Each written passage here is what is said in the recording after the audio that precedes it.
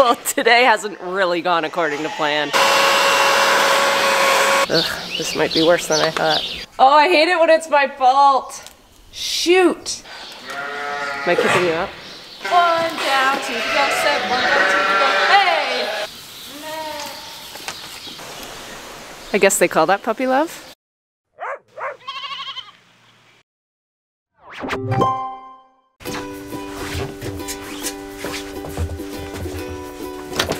Safety first, Lucy. Safety first.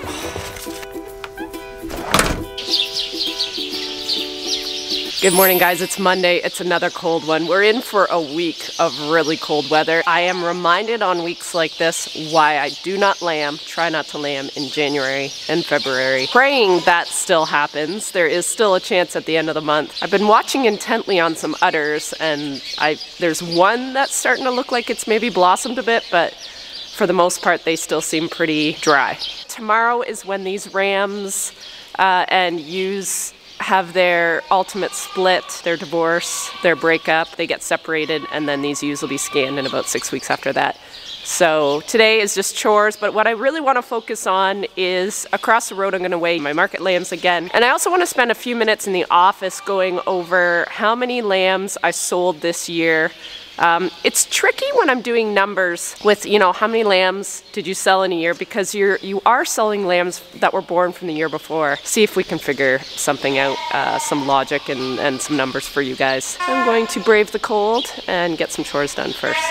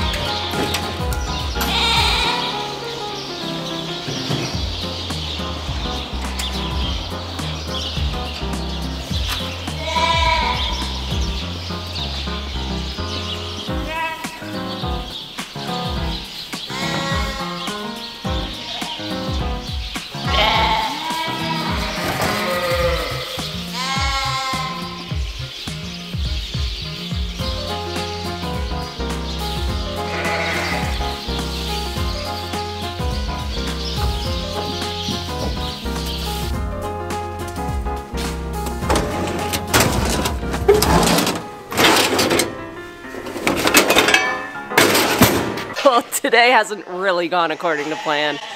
Just nicely getting chores done across the road. I came over across here to do chores and my water lines are frozen. All weekend I was only running with one per side, and today there's none. So that's how cold it's getting. This, I've never worn like a scarf or a wild rag or whatever they're called, but this came from Ireland and I love it.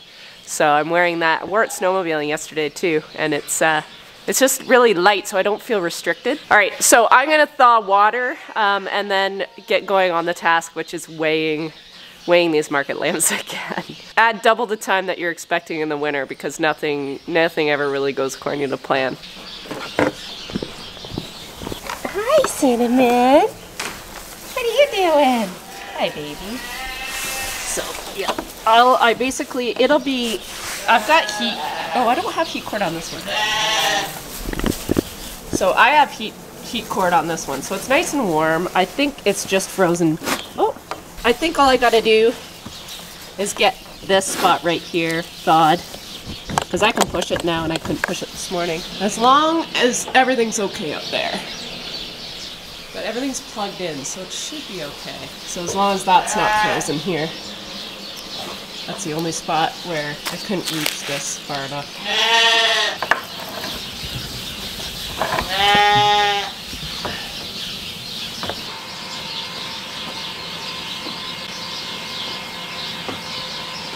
Bring him in.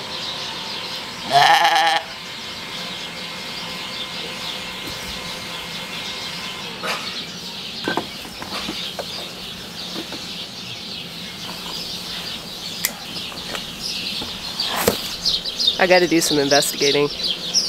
Ugh. This might be worse than I thought. Okay, so I've been at this for quite a while. I had an extra heat cord. There was one little spot here. So I literally have a 6-foot cord wrapped around, I don't know, a 2-foot section, not even. And then there was a spot here, it just wasn't tight. Right here. So it's tight. I did see some water drip at a joint. So I don't know really what else to do. I shut the chimneys so they're open maybe 2 or 3 inches, and I did shut my tube off because it's just blowing in real cold air. I'm just learning this system. I'm learning, you know, what to do with this airbag. Maybe when it's this bitter cold, you don't even need it going because the air is just fresh enough. So maybe it's one of those things to a certain temperature you need them, and then when it's real cold, maybe you don't. I don't know what else really to do to conserve heat. If I close those chimneys tight, I'll just kind of show you here.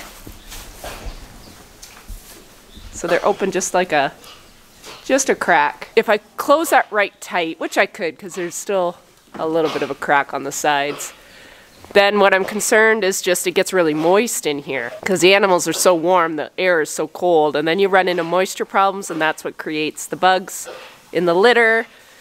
And they've been doing so good, I don't want to ruin them, so it's just, I'm going to have to play around today. But I think I'm going to wave the white flag. I got water going on this side, so that side's good, but this side is still a mystery. I don't know what's going on. I've got the spots where it looks like it could be frozen. I've been running the heat gun on it for a while, and it's hot to the touch, so they should be thawed, and they're not. So I think I'm going to give in and put a big pail of water in here and just keep filling the water for today. They're thirsty, so I'm going to do that before I do anything else today.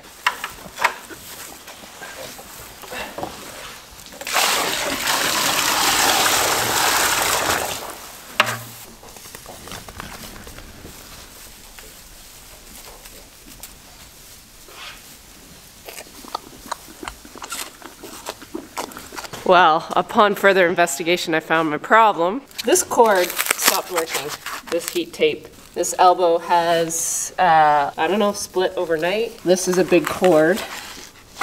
But for now, I'm gonna shut the water off so we don't have any more. Oh, I can't even because I think it's frozen. Shoot, this is not good. Is it just not plugged? Uh-oh. Darn it. Oh, I hate it when it's my fault. Shoot. Okay, well, we will plug it in. Well, you guys, my tap is freed up. Makes me happy. So my heat tape is working. I've got this kind of iceberg off the corner, off this elbow. I did bring an extra elbow out in case I have to replace this. I'm wondering if there's just been a little tiny leak on this. I'm hoping so. I hope it's not a full-on split, which would make sense because it's not like there's no puddle. And I did check the elbow up there because this elbow split on me 2 years ago and made one heck of a mess. And I don't feel any moisture up there either. So I'm hoping that's okay. So yeah, we just wait till this is kind of thawed out.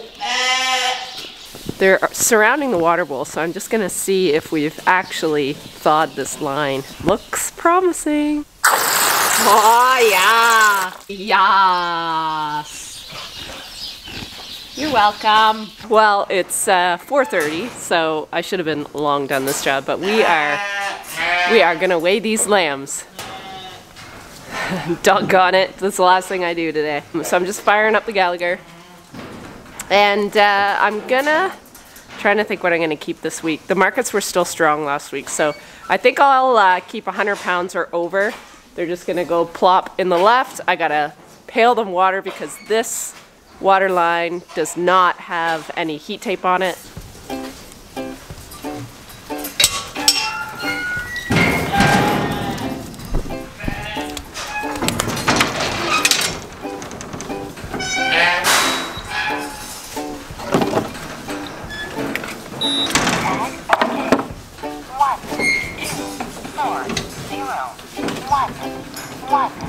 Wait, 1, 0, 0, 8.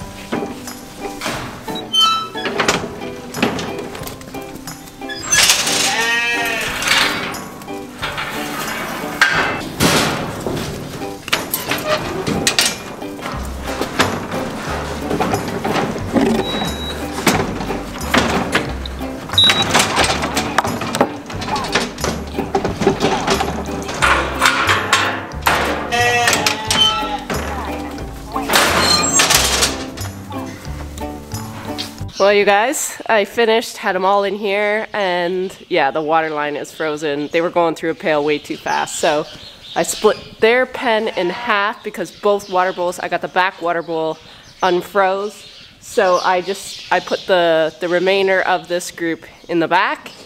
So they have their own feeder, their own hay, their own water. 22 of these guys ready to be shipped. And they get the front pen until Wednesday night. I'll go over lamb information tomorrow. I think it's getting really late and I have to bed across the road still, those little lambs. But I can give you a quick update as to what I got today. 22 lambs. Average weight was almost 108 pounds. So probably Thursday morning they'll probably bring me around 101 or 102, I would think. All right, I'm going to clean up here. I'm really tired. I think I'll just see you guys tomorrow. We'll have a full day tomorrow of more sheep stuff. Hey guys, it's Tuesday today. The day has gone much better, but it is so cold outside. But no frozen water today. I got that whole barn across the road thawed out and all the water was working this morning, so that was some really nice news first thing this morning. I have spent a good chunk of the morning going over my lamb sales for 2020. I'm not gonna lie, I'm really disappointed. I felt like this year felt like a really big improvement. Unfortunately, the data doesn't lie, so I've just taken some really rough numbers. I know you guys are gonna ask me like how every ewe has performed. Can I pull that data out? I'm sure I can. But it takes me a long time to figure out how to do that stuff on my Gallagher. So for now, I'm just going to give you just some real raw data. I had 786 lambs born this year out of 4 lambing groups. So what I ended up doing is for all the lambs sold in 2020, 2 of the groups lambed in late 2019. So I took the lambs that were born in September 2019, December 2019, April 2020 and June 2020. I used all those lambs and they fell really nicely into lamb sales between January 1st, 2020 and December 31st, 2020. So it was a perfect 4 lambing groups in that period. So that was really nice. But I had a couple kind of not great lambing groups. One was last September. I only had 59 used lambs. So I don't even remember. I'd actually have to go back to my videos to see what happened there. And my June group this year, even though I had 95 used lamb, I had a lot of singles. I think I was only at like 1.5 lambs per ewe born, which already is way under where I'd like to be. My goal for lambs sold in a year is 2 lambs per ewe. So 2 lambs for every ewe that lambs in a year. Then my goal for lambs born is usually that high, like it'd have to be between 2.3 and 2.5, which I just didn't have this year. So yeah, so I had 786 lambs born out of, I believe, only 378 ewes. Lambs marketed out of that 786 was only 622, and 79 of them were my replacement ewes. And 79 replacement ewes out of what I probably had in the barn this year was probably close to 20%, but I am going to keep more from this September group that's over there right now that you saw me vaccinate last week. I don't know what to say. I thought I was doing better, but so in 2020, I had 2.08 lambs born per ewe, which isn't terrible. I would love to get that up to about 2.4 if I could, or 2.3, or get my mortality down. So have more lambs either come out alive, and number 2, keep them alive. Adding that ventilation across the road is hopefully going to help that end of it dramatically. Lambs sold per ewe then was only 1.65, and my goal for that is 2. My average weight for the year, and this includes my replacement ewes, and my replacement ewes, the last time I weigh them, are usually only between, 80 pounds and probably 100, a little bit over 100, so that brings down the average a little bit, but my average weight of all lambs sold is 101 pounds, and the average price, and again, I just threw my replacement ewes into this price. I don't charge myself for it, but that's probably what I would get if I had them on the market. I just would charge people market price. I made $267 for every ewe I sold this year. It's nice to sit down and go through these numbers to really get your feet grounded again and start pointing you in where you need to be. I think the thing that stands out really quickly is just lambs born per ewe and lambs sold per ewe. I have to get those numbers closer together. Right now I have to set up because Jess is going to help me this afternoon, and we are going to have the big breakup. So the boys are going to go back into their pen and the ewes are going to go back to their own pen. So that's going to take us all afternoon. I only have Jess for about 2 hours and then she has to help Mark. So I'm going to go get set up for that. Okay. Am I keeping you up? My lovely assistant. We are going to be marriage counselors and break up this marriage for yet another season. So this is our steel rams. We're going to move those out first. We're going to take the rams and put them here. And we're just going to keep adding the rams to the other groups. There's a group in there and a group over there to move over. So quite a few to shake out today. But it should go pretty easy. Boys go straight, girls go right. So boy, girl. Boy, girl. Come on, boys. Boys. Monkey, monkey.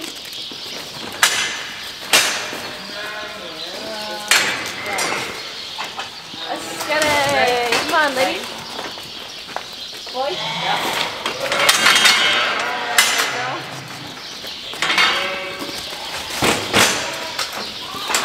Girl, girl, girl.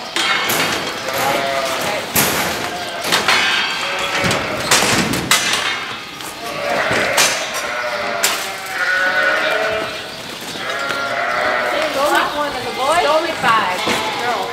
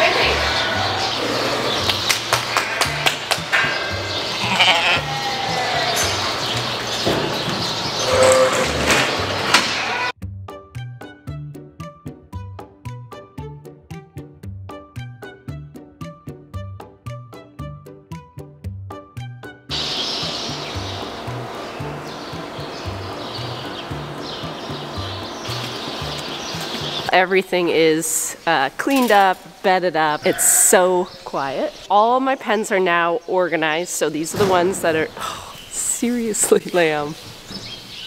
Little showstopper.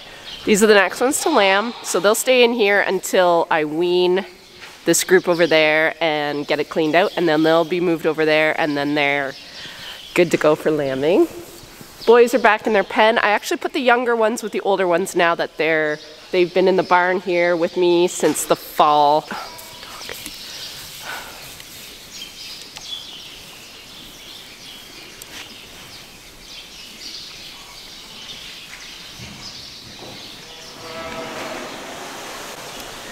I guess they call that puppy love. Good news, Billy showed me a little bit of affection today. So there's hope yet that we'll become friends.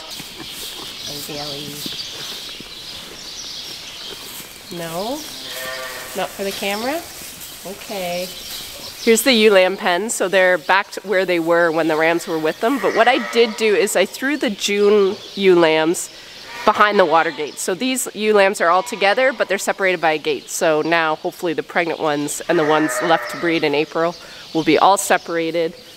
So they'll be in their own management group now. And they will stay together until they lamb, and then I will probably add them back in with mature ewes. I like to keep ewe lambs all by themselves through the whole process until they've had their first lamb. After that, then they're considered a mature ewe in my barn, and they are treated like all the rest. This is the other group. There's about 87 in here, and I think there was 54 ewe lambs. So pretty big groups.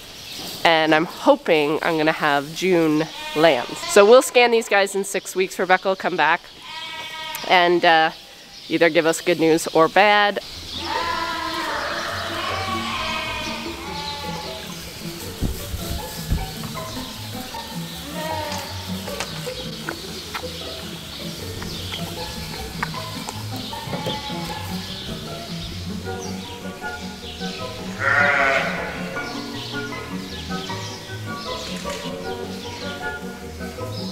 Kinsey, come on.